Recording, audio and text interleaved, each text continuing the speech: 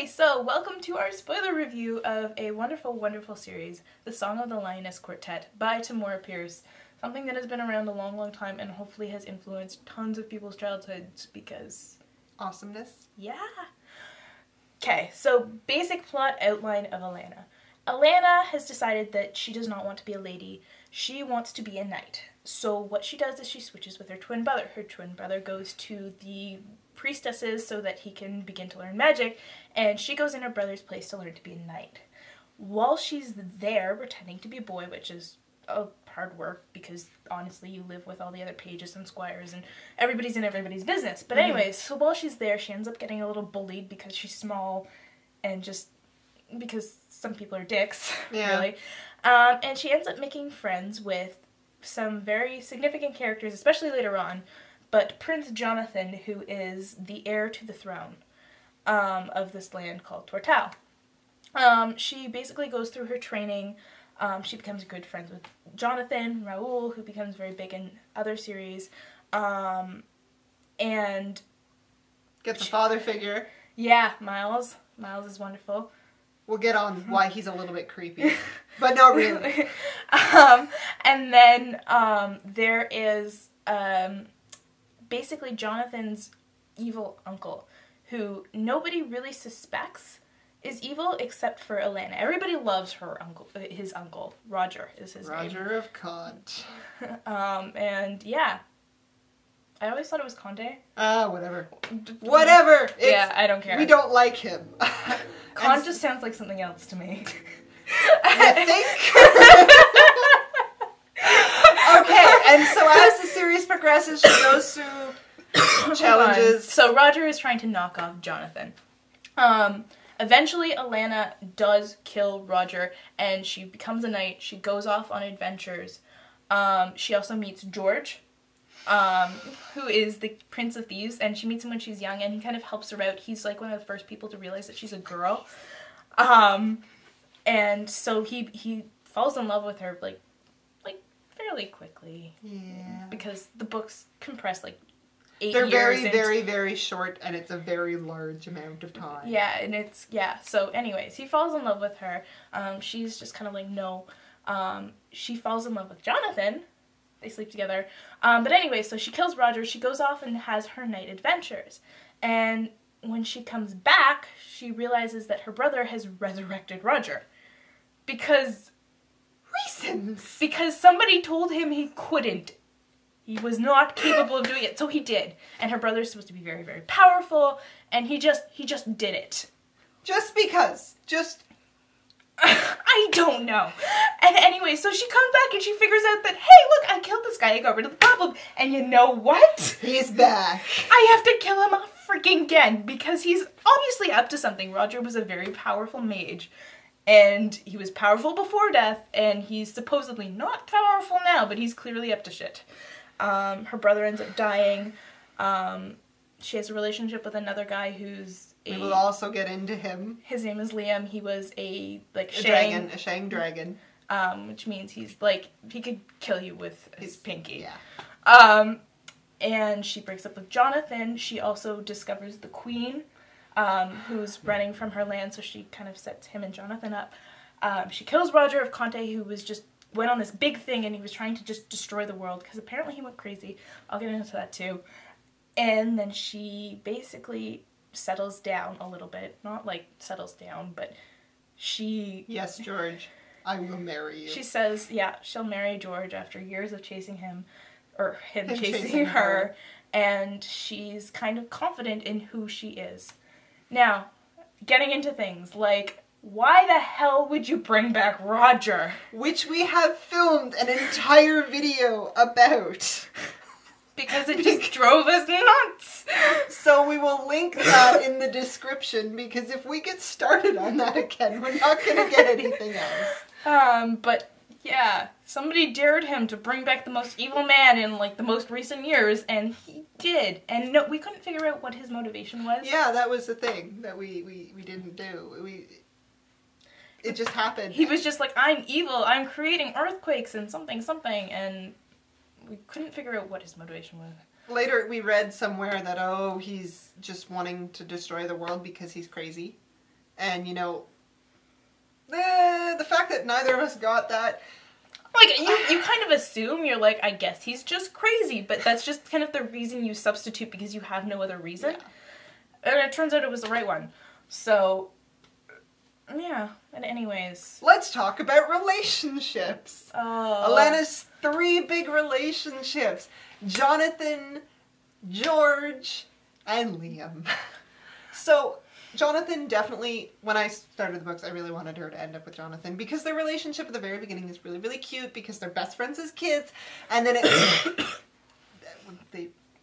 they have sex because they do. Just tell them what he says, Chelsey. It was this really weird moment, and you kind of gloss over it because it doesn't strike you, but when you paraphrase what he says, you're like, what kind of come on is that? Because she talks to George's mother, and George's mother gives her a charm against pregnancy because, like, just be safe, right? Yeah. Like, you don't want kids right now.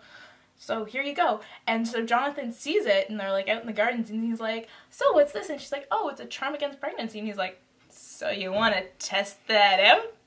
Huh? And you're like, and then they do, and you're like... And so their relationship is actually really cute and sweet, and I love it. And then all of a sudden, there is a dog. Okay, keep talking. All of a sudden, Jonathan just basically says to her that, oh, when we get married, you are going to take that off, and you're marrying me, and this is what's going to happen, and this is your future, and na-na-na-na-na. And she's just like, no, Jonathan, that's not what I want. And Jonathan's just like, but you're gonna marry me, and we're gonna be happy, and I'm gonna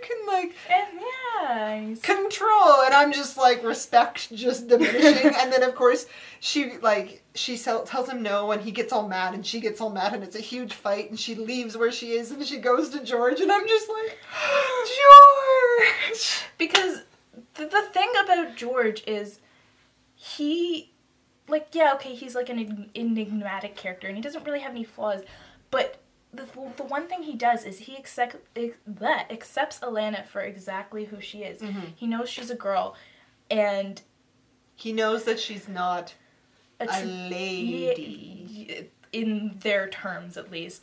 And he's like, yeah, go have your adventures, go have your funs. I love that about you.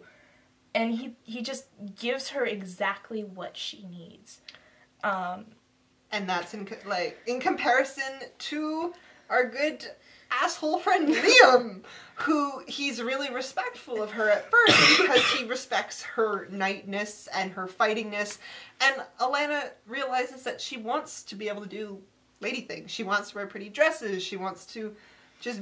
She wants to just be herself, mm-hmm. which is not somebody who wants to be a man, but she also wants to be a knight. She's kind of redefining...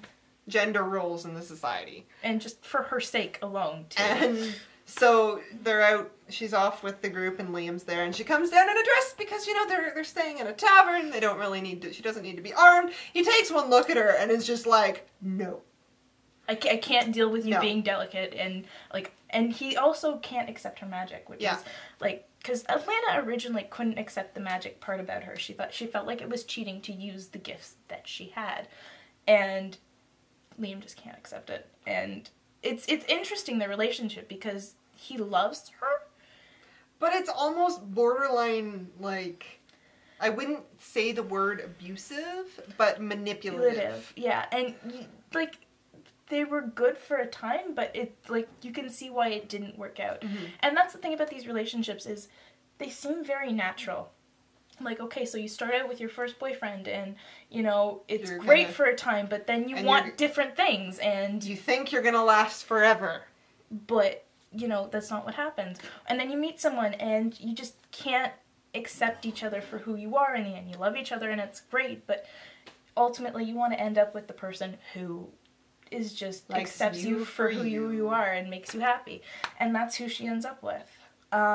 There's so much going on in these books. Alana is just, like, the stuff of legends, literally and figuratively. She does so much. Like, she kills Roger, she brings back a jewel that now can help Jonathan, like, defend the land and makes them more powerful. She finds the queen and rescues the queen.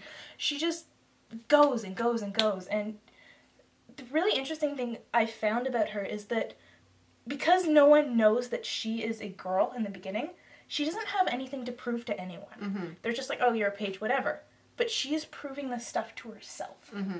Like, she's like, I need to go get this magical jewel because I need to prove that I'm as good as any man. And then she goes and she does it. Which, just wonderful. What else? Faithful. Oh, Faithful. So in the second book, she's returning from like a mission and she finds this little black kitten, which definitely struck really close to home for me because I have a little black kitten, and she names his cat Faithful, and you know, he rides on her saddle and he speaks to her like they understand The each cat other. can... The cat is not a normal cat, and He's a constellation. yeah, He's literally a constellation. I'm not even joking. I know. So like he kind of motivates her to do stuff, and then in the last book, he like sacrifices himself for her, and I'm just like, she just killed the cat. Oh my god! It's just heartbreaking. And then at the end of the like there's now a cat constellation in the sky, and I'm just like, oh my god, no, don't do this to me, George, come here. And just the fact that like she just sees like Faithful's body is on a table, and she's like, I got to go do things, and I'm like, but the cat! It was kind of like, they killed Finnick! It's just like, no! You've, like, at first I was like, oh, I don't really like the whole cat, like the magical animal companion stereotype, and then I, like, Faithful dies, and I'm like, why are you doing this to me? She kind of, like, it's the stereotype, but it's not so stereotypical. The cat just does some pretty interesting stuff. It's like You grow to love it. Like, just becomes another character that you're just like, you like Faithful because he keeps Alana in line. Yeah. And it's just like, of course you can do that. No, don't do that. Come on. Think about this. Oh, jeez. Another really interesting thing about this series, and it comes into play more in the next books, but the gods in this book, they're not just like, oh, I'm going to pray to the priest, like the female god for vitality, and God knows if I ever hear about that again. The gods in this book actually are entities that you can interact with, and they do pop up more and more through the series, but Alana is chosen of the Great Mother Goddess, and so she kind of is given, like, she's given help by this goddess, and it's just, it provides, like, a really interesting backdrop. Like, it just helps to make her more, like, mythical and more awesome. There's just so much going on in these series. The last thing I want to talk about is the relationship with Sir Miles, because I know that if I hadn't read these books when I was younger, and I think my first reaction to Miles would have been completely different. I would have been more accepting. But Miles is this drunken knight he's very smart. He's one of their history teachers, but he's drunk all the time. Like at parties, he drinks too much, and he favors Alana. And he's just like, hey, Alana, hey, Alan, why don't you come visit my house for 2 weeks? At my summer home, away from everyone. And I'm just like, no, don't do it. Don't do it. Do not get on that horse. Stop it. No. Come. Bad things are going to happen. Now, truth be told, the character is really loving, and he adopts her, and he's like, he just becomes the father she never had. And I know that if I was a kid, my mind wouldn't have like jumped onto that. I would have been like, oh, it's like Dumbledore and Harry. No. No, you know what? You're not alone. Because even though I know Miles is like perfectly innocent, I was reading it and I'm like, nope, this strikes me as bad. And I'm pretty sure when I read it like in high school, I was reading it too, and I was like a little like, And this is the example of lack of innocence. The lack of childhood whimsy. But I mean, like, what does that say? I mean, like, just a better society, I guess, that would, like, I guess he's a drunk, but otherwise he never did anything that was, like, meant to put you at either disease, and you're just automatically suspicious. We're all taught not to talk to strangers. Strange men. It's interesting, anyways. Not that we're... Yeah. Anyway. So for the first series we're looking at in Tamora Pierce month. We started on a very high note. We're moving on to the Immortals next. Which is my favorite. Which is her favorite. So far, I'm really liking this one. This is... I have only read, technically, this and...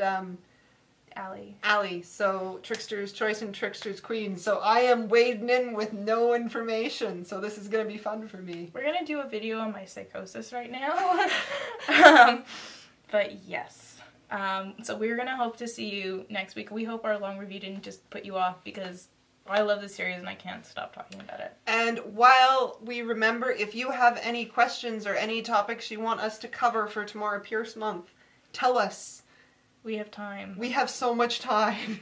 Don't, but we'll do it anyways. And remember, the reading list is posted on the Intro to Tamora Pierce video. So read with us! Yay! See you guys later.